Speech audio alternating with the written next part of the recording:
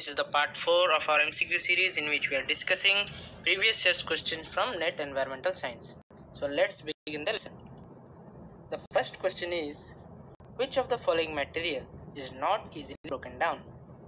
And the options are cellulose, hemicellulose, chitin, amino acids. So the correct answer is option C, chitin. So chitin is a fibrous substance consisting of polysaccharides, which is the major constituent in the exoskeleton of arthropods and the cell walls of fungi.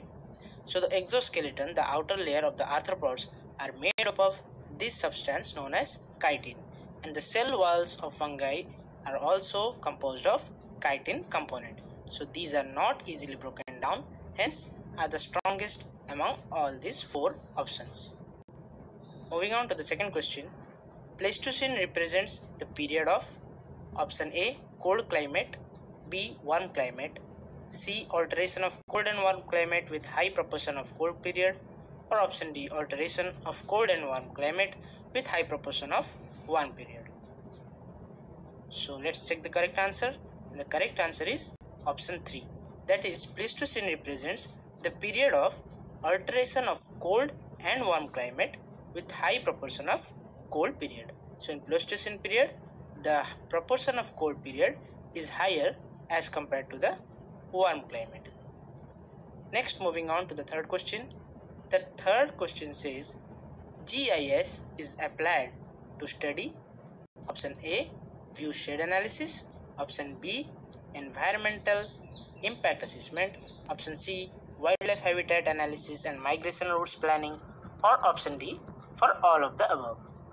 So we should know GIS, that is Geographic Information System, is used for all of the above. So it is also used for view shed analysis, used for environmental impact assessment, that is EIA, and also used for wildlife habitat analysis and migration routes planning for animals. So the fourth question is, the characteristic difference between two polar ice caps is.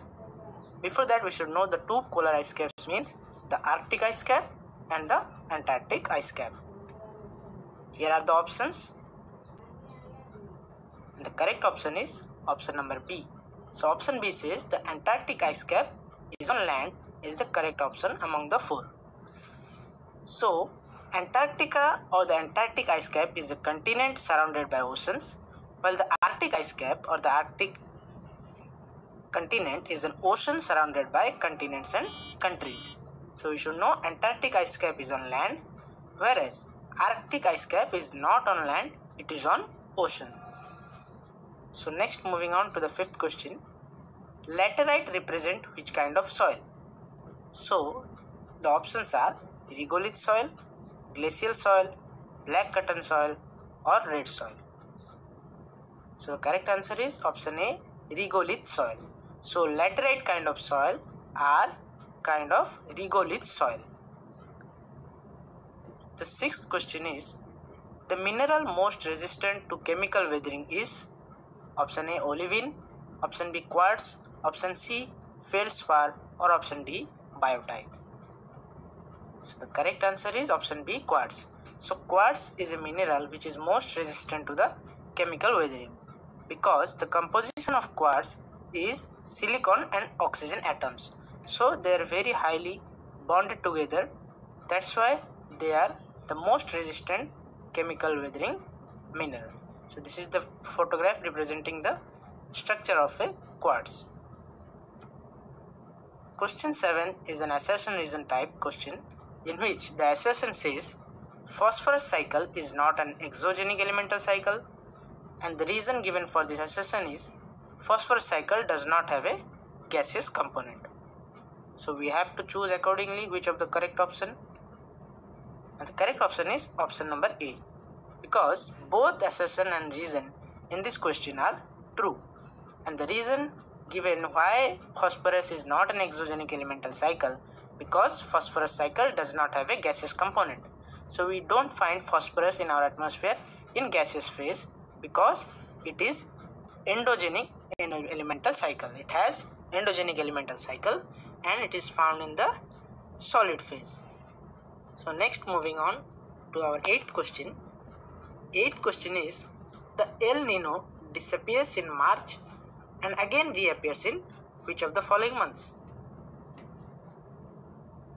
So we should know that El Nino is a part of a routine climate pattern that occurs when sea surface temperatures in the tropical Pacific Ocean rises to above normal levels for an extended period of time. So here we should know that tropical Pacific Ocean, when the sea surface rises in the temperature then the above normal levels, then El Nino happens, and it is a routine climate pattern. So when it disappears in March, it also again reappears in the month of December. So this is also important as far as NET environmental science exam is concerned. Question number 9 says, the elemental composition of Earth's crust in the descending order of weight percentage is. Here are the options given. So we should tell in descending order which of the element is present in which weight quantity in Earth's crust. Here the correct option is option number A, because silicon is present in the maximum quantity in Earth's crust, after that followed by aluminium, then followed by iron and calcium. So we have discussed this in our previous lessons in season 1 of this MCQ series, where we know that in crust oxygen has the maximum content, after that silicon and then aluminium.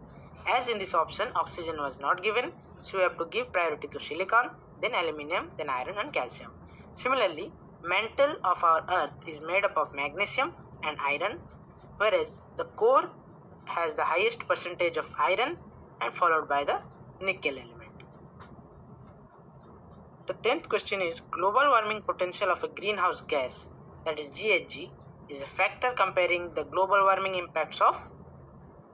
Options are 1 meter cube of greenhouse gas with 1 meter cube of carbon dioxide, or 1 kg of greenhouse gas with 1 kg of carbon dioxide, or 1 gram mole of greenhouse gas with 1 gram mole of carbon dioxide, or finally the option D says 1 kg of greenhouse gas with 1 mole of carbon dioxide. So here the correct answer will be option B, that is 1 kg of greenhouse gas is compared with 1 kg of carbon dioxide to know its global warming potential. And we know the global warming potential of carbon dioxide is considered as 1, which is the reference for any other greenhouse gases. So according to this, the greenhouse gas are considered that whether their global warming potential is higher or lower. So thank you everyone, this was the lesson, and stay tuned for the 5th lesson of this MCQ series. Tony finishes off in style, a magnificent strike into the crowd. India lift the World Cup.